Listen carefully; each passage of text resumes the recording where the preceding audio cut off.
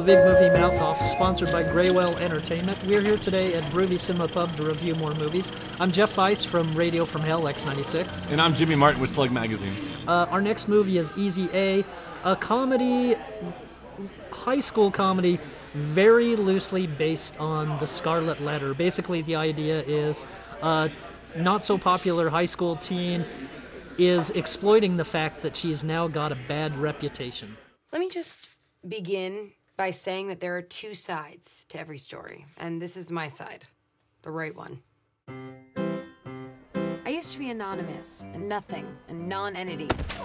Olive, that's your name, right? Yeah, we've had 9 classes together since kindergarten. So here it is, part 1. But this bad girl, by the way, is played by Emma Stone from Zombieland, who, I'm going to say this right now, I think she's a star in the making. I really do. She's really got is. presence, and she's funny.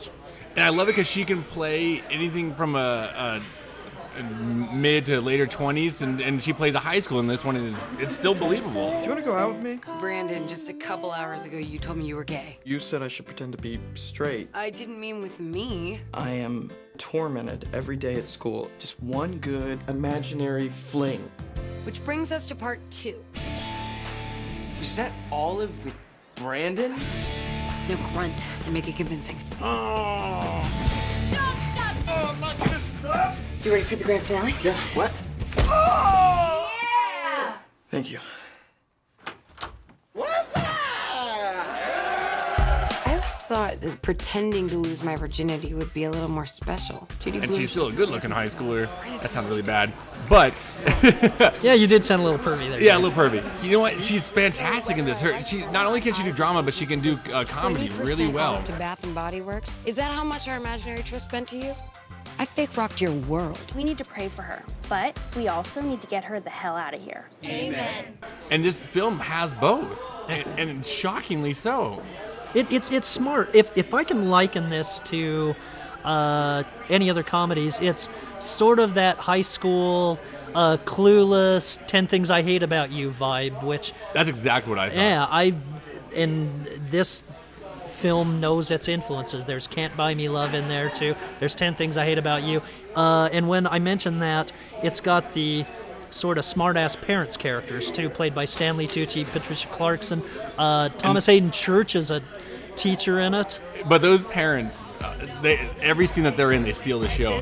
No judgment, but you kind of look like a stripper. Mom. A high-end stripper for governors or athletes. And it's every parent that any kid would ever want to have, with their complete trustworthy and liberal-minded, like, oh, just do whatever you want to do and it's okay. Like, get in trouble, have a little fun, And it's funny. And Stanley Tucci, I can't go wrong with him. I love him. He's so good in everything he does. Yeah, but when we say that, the fact that this is still Emma Stone's movie, this is her star vehicle, and she knocks it out of the park. She really does. She's got real presence. I had a similar situation when I was your age. I had a horrible reputation. Why? Because I slept with a whole bunch of people, mostly guys. Mom! There's a higher power that will judge you for your indecency. Tom Cruise. When I saw her young, I thought she looked a little like Lindsay Lohan, who never lived up to her promise. I hope Emma Stone lives up to her promise, because this is the step in the right direction. Learn from somebody else's mistakes and right off into the sunset. Yes. Because she can do it. She's got the talent.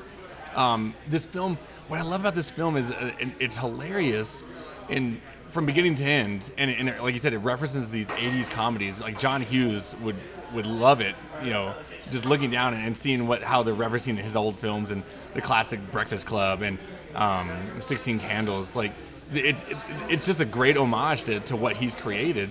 But what I love, it's intelligent. These teen comedies don't have to be completely full of fart jokes and gratuitous nudity.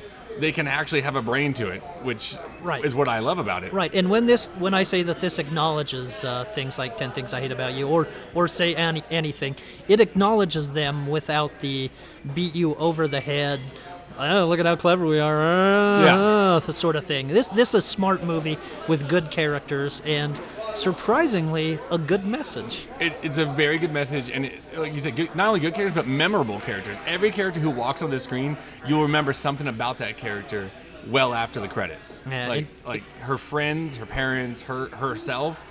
It's all good. I mean, you know what? I'm not a big Amanda Bynes fan, but her playing the conservative elitist who is shunning Emma Stone's character for her provocative ways, it's still fun. Like, you know, I love her. Even though her head now resembles a giant peach. It's getting bigger and bigger.